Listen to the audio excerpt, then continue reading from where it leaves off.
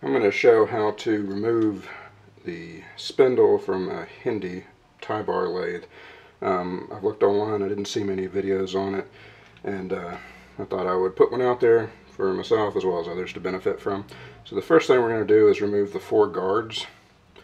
There's 2 screws in each, 2 here, 2 on this side, 1 here, and 1 here. I find it easier to get these guards out if back gears are engaged. So go ahead and do that. These screws that hold these guards on the cone head are different length, so you're going to want to keep track of them. If not, the guards won't go back on tight and in the right position.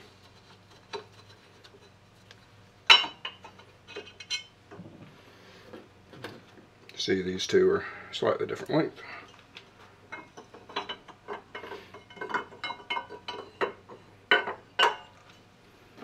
You could put them back into the holes where they came out of, or just tape them into the guards to make sure you don't get them mixed up.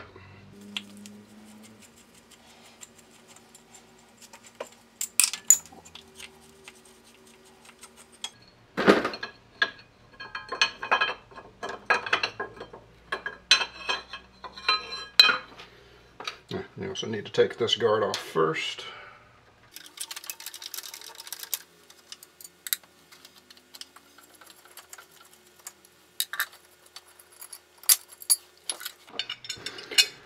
This guard has 2 screws, 1 here and 1 here.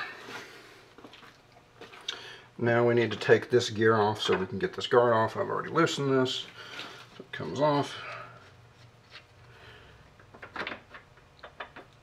There's also a woodruff key on here we need to get out so we don't lose it.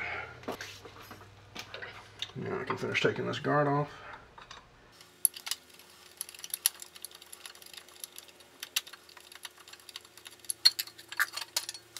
Again, there's 2 screws, 1 on each side. Okay. The next thing we're going to want to do is remove the back gears. So disengage that. Kind of hard to see from this position, so I may move you. The first thing you're going to want to do is loosen this set screw out and remove here. That allows this handle to come off the shaft. And then there's a limiting screw back here that limits the amount of motion you can get here. It doesn't have to be completely removed, but you can back it out enough that you'll get more motion.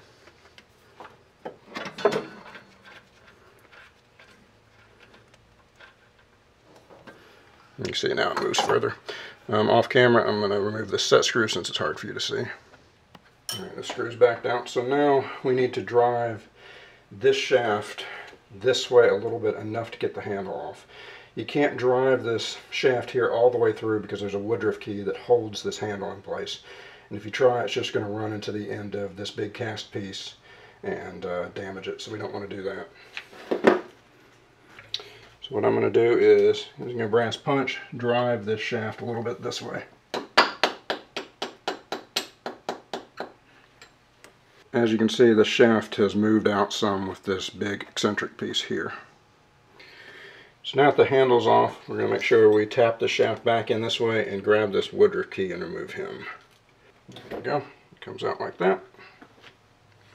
And now this entire shaft can be pulled out. We're going to grab the back gear casting in one piece, kind of wiggle this in. You might have to drive it with a plastic hammer, and we're going to pull it out.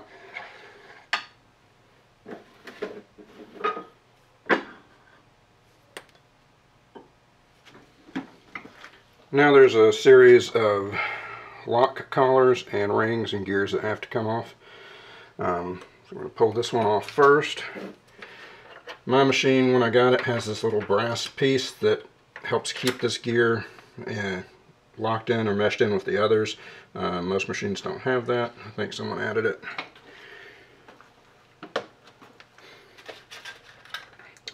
My machine also has little hex head set screws. I don't think that would have originally had it, as this machine's over 100 years old, but it makes it easier than a slotted one. So we'll loosen these.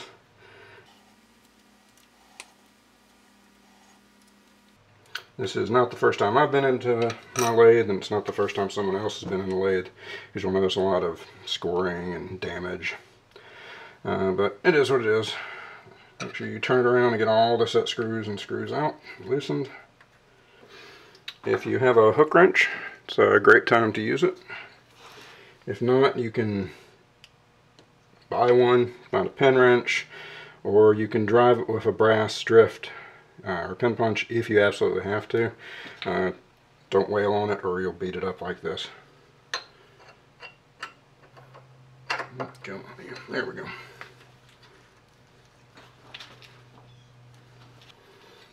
Probably not the best thing to do, but you can hook this wrench on the set screw just for loosening it. I wouldn't try and break it off using this method.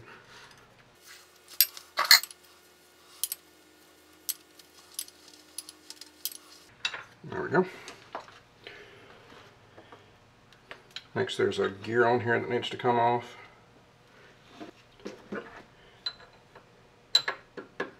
Gently drive it off. Light and easy taps on multiple sides.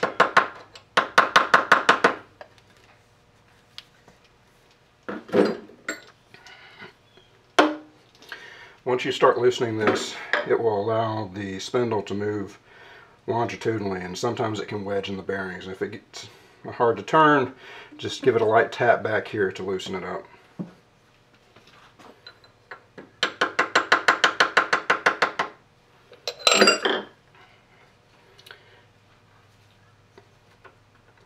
Note this is keyed and you don't want to lose that key.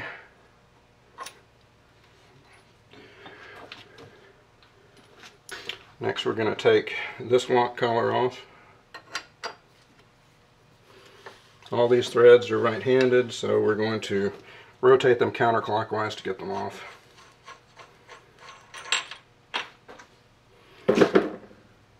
Piece.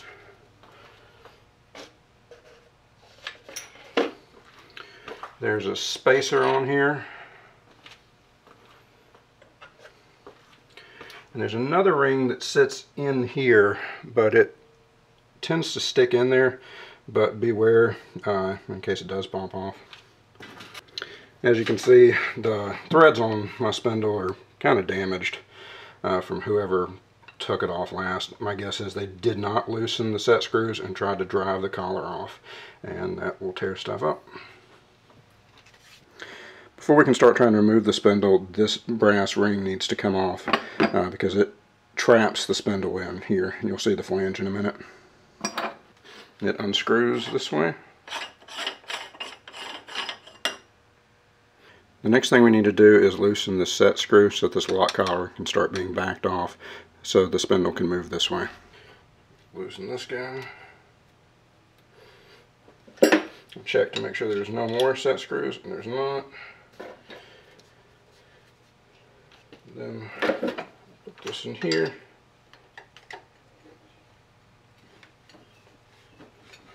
And start backing him off.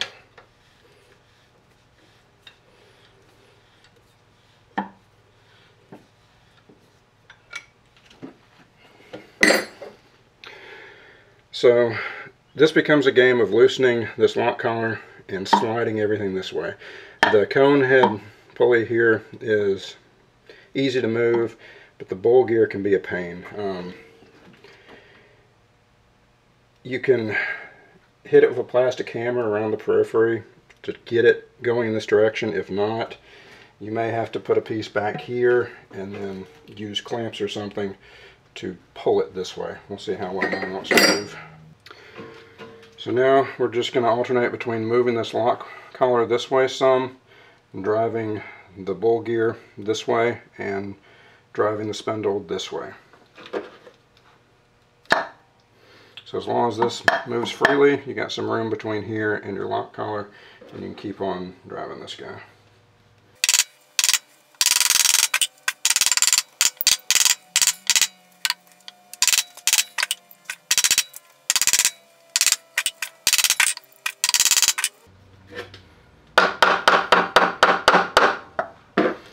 Alright, that has started to move some, so we're going to go and back the collar off some more.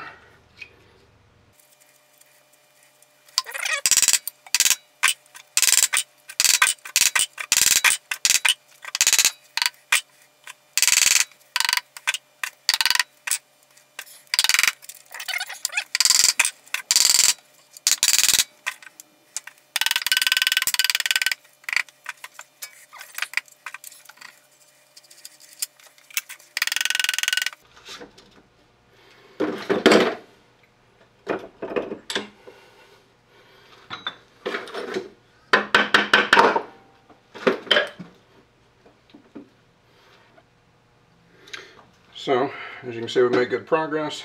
Most of the spindle is starting to come out.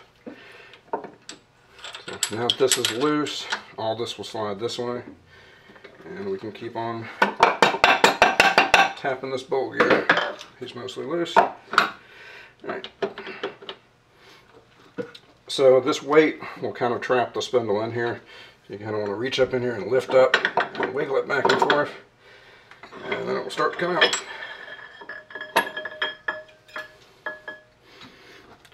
Now we have a spindle. Now we got to collect all the extra pieces. There's a spacer in here. There's the lock collar.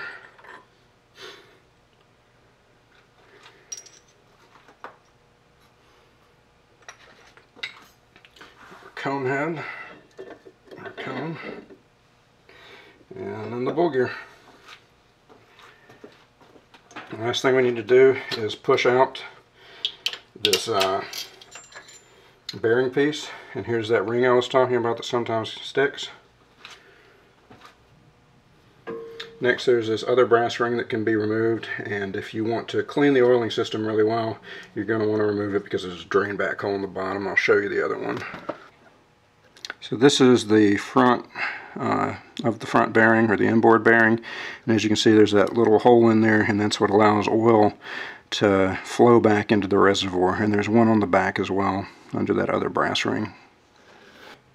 These are the spindle bearings on the Hendey, and you want to be really careful not to damage them. There's no replacements out there, as you might imagine.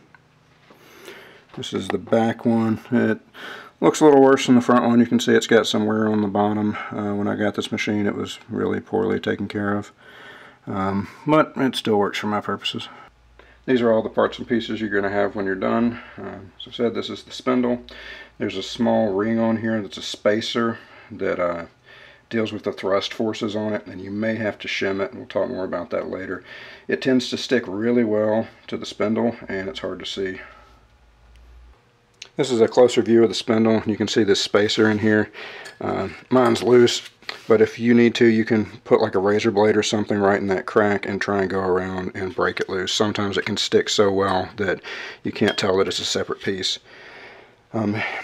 If you run into a situation where your Hendey spindle sticks while you're taking a heavy cut, or you're drilling, or you have a lot of force with the tailstock this way, that's because you need to put a shim in here. And this shim needs to go in between the spindle and this spacer. This spacer presses up against the front of the bearing and helps maintain the right distance between the conical bearings.